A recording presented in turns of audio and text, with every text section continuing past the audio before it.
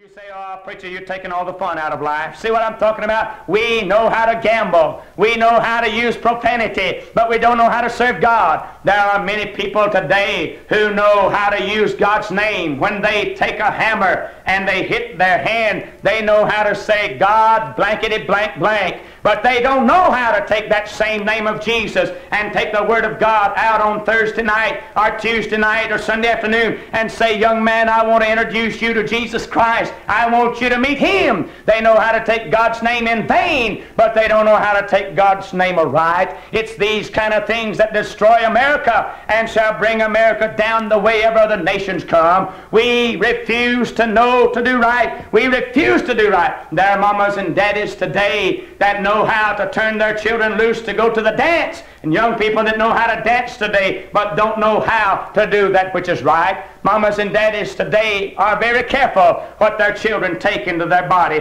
What kind of food goes into their body is awful important, but these same mamas and daddies do not care what kind of thing goes into the emotions of their children. They'll let rock and roll come in and steal the virtue of their boys and girls and steal their emotional fervor and not realize how poisonous it is. Ladies and gentlemen, when you feed your children on rock and roll, you're feeding them on something that destroys their virtue and their willpower to do that which is right. It's more important that you keep them away from the music of today than it is that you keep them away from strychnine in their food. Oh, how many people claim to be Christian and they'll allow their boys and girls to get the rock and roll from every Elvis Presley that comes along, and every Beatle and monkey that comes their way are the men who will not stand for God and who will not be out and out for Jesus and think nothing about it. I've gone into homes where folks are supposed to be Christian and their children have $100 to $200 worth of rock and roll records,